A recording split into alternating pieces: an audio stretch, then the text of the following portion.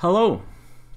Once again, we're going back to the highly dysfunctional church at Corinth. And in the passage that interests me today, Paul have been told that some people in the Corinthian church were saying many things, like some were saying that, well, I belong to Paul, or I belong to Apollo, I belong to Cephas, I belong to Christ.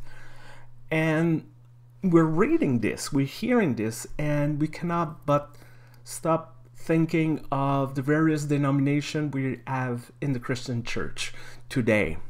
And some will use it as almost a badge of honor. You know, I'm Roman Catholic, I'm United Church of Canada, I'm Baptist, I'm Methodist, I'm Christian. And sometimes we wonder, where does it come from? Well, sorry to tell you this if you're not aware of this, but this is not you. We have a treatise of Christian living dating from the end of 1st century, beginning of the 2nd century, called the Didacte, and it has this wonderful passage that says that we're not like those hypocrites that fast on Monday and Thursday. No, we fast on Tuesday and Friday. And we look at this today and said, oh my, how inconsequent in their life. But 2nd century, it was a very big deal. And so we can understand Paul's position. Not that Paul was had a problem with difference. Some would argue that it was actually the complete opposite. Paul, from what we can hear, did not mind, Greek, Jews, Gentile, slave, free men, women, everybody welcome.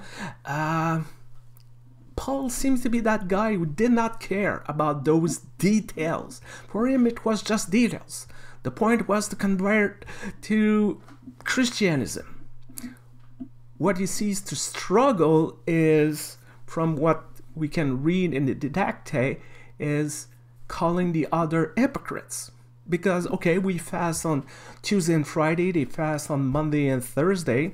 Yeah, that's nice, different, but no, they're hypocrites. And that's the issue for Paul in the church of Corinth. Not that there are many leaders or many factions, but there's division, there's quarrels, there is profound argument that lead, and that stayed in the history of Christianity. We saw many examples of quarrel, division, wars between Christians for topics that sometimes we look at this today and consider it mundane. Or if, let's say, an alien will come, or someone from a different faith group, look at this and they see ourselves arguing about, is Jesus really present or not in a piece of bread? Which language is appropriate when we have liturgy in our church? Whose leader is the real successor for the first disciple, the first apostle?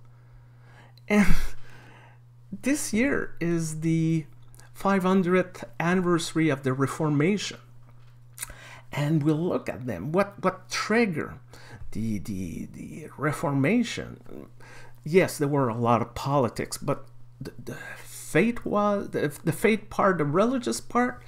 We look at this, and sometimes we said, "Really?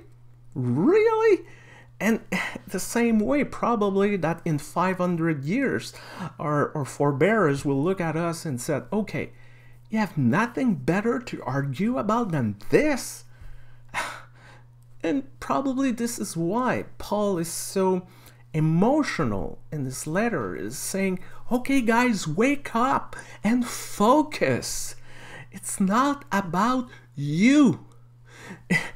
This religious thing, this faith is about following Christ and building the realm of God on earth. And asking, can we work with on the same goal? Can we walk in the same direction? And this is a great challenge for all of us, because we tend to think that we're right, we got it. You will rarely hear a minister saying to the flock, you know what, we're okay, but the next church, they're best. They got it, and if I were in your place, I would worship over there, not here. I don't know where. No. We want to protect our turf. We want to protect our jobs. We want to maintain our building. And that's the challenge. That's the challenge. Because the real point is to remember what is the core of our call of each and every one of us.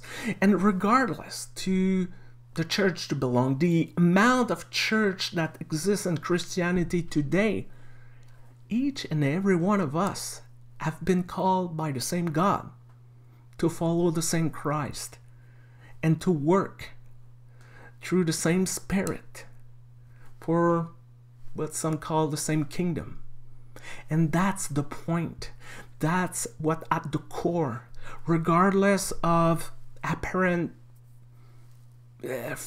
faction, if we can work together, we will accomplish what we are called to be and called to do. Well, that's all for today. I remain the lectionary man, Reverend Stéphane Vermette, and until I see you next time, take care of yourself, and bye-bye.